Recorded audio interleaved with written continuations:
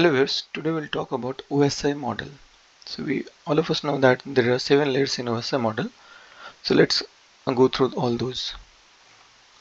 So we have total 7 layers, which is application layer, presentation layer, session layer, transport layer, network layer, data link layer, and physical layer.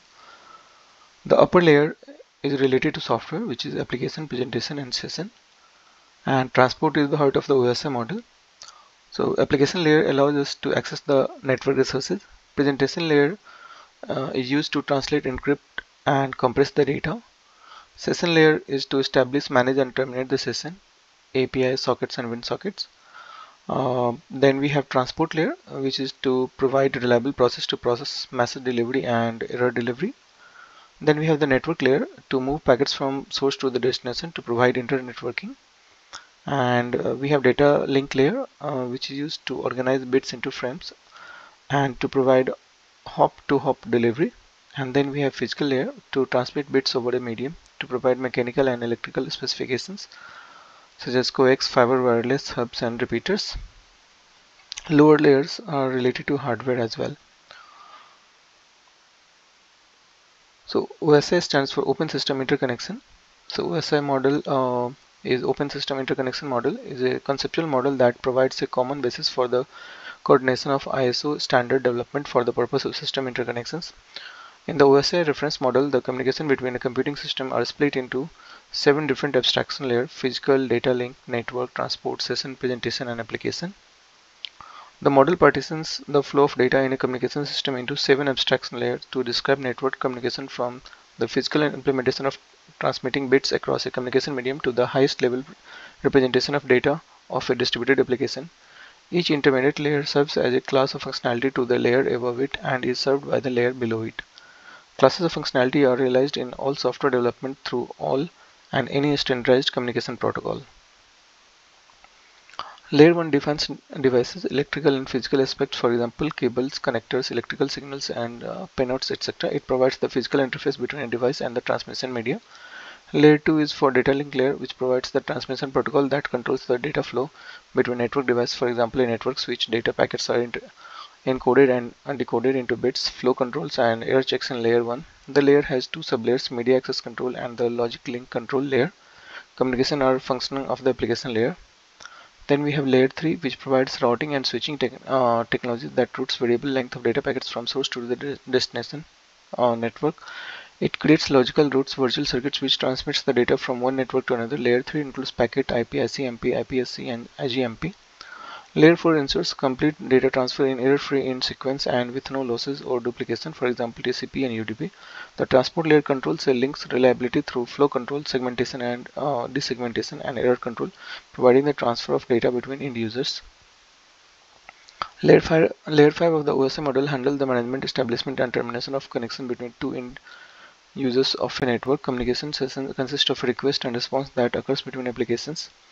Layer 6 translates data for application layer for the network. Encryption and authentication, for example SSL and TLS, and data compression are processed in presentation layer.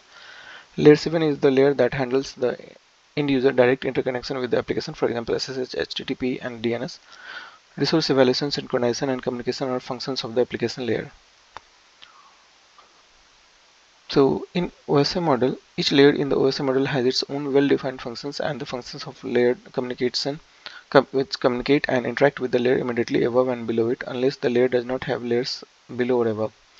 The Internet Protocol suite has separate model, the layer of which are mentioned in RFC 112 and RFC 1123. The model combines the physical and data link layer of the OSI model into a single link layer and has a single application layer for all protocols above the transport layer, as opposed to the separate application, presentation, and session layers of the OSI model. Now, what are the advantages of OSI model? So it helps you to standardize routes, switch, motherboards, and other hardware. It reduces complexity and standardizes interfaces. It facilitates modular engineering. It helps you to ensure interoperable technology. It helps you to accelerate the evolution. Protocols can be replaced by the new protocols when technology changes. It provides support for connection-oriented service as well as a connectionless service. It is a standard model in compute networking. Supports connectionless and connection-oriented services. Offers flexibility to adapt to various types of protocols. Now the first 4 layer is a responsibility of the host. which is application, presentation, session, and transport layer. And the responsibility of the network is network, data link, and physical layer. The upper layer of the OSI model mainly deals with application related issues and are implemented only in the software. The application layer is closest to the end user. Both the end user and the application layer interact with the software application. An upper layer refers to the layer just above the another layer. The lower layer of the OSI model deals with data transport issue. The data link layer and the physical layer are implemented in hardware and software. The physical layer is the lowest part of the OSI model and is closest to the physical medium. The physical layer is mainly responsible for replacing the information on the physical medium. Now, along with the OSI model, we also have TCP/IP model, but OSI model and TCP/IP model is different. Both have some differences. So OSI model provides a clear distinction between interface, service, and protocols. OSI uses the network layer to define routing standards and protocol, whereas TCP/IP doesn't offer any clear distinction point between service, interface, and protocols. TCP/IP uses only the internet layer. OSI model uses two separate layer, physical and data link, to define the functionality of the bottom layers. TCP/IP uses only one link layer. OSI model, the transport layer is only connection oriented, whereas in case of TCP/IP model, a layer of the TCP/IP model is both connection oriented and connectionless. In OSI model, the data link layer and the physical are separate layers. In TCP/IP model, the TCP data link layer and physical layer are combined as a single host to network layer. And in case of OSI model, the minimum size of the OSI layer, OSI header, is 5 bytes, and in case of TCP/IP model, the minimum header size is 20 bytes. So if we'll revisit again, so application layer is the layer that provides the services to the user. Presentation layer is the responsible for translation, compression, and encryption. Session layer is used to establish, manage, and terminate the session. And transport layer is to provide reliable message delivery from process to process. Network layer is responsible for moving the packets from source to the destination.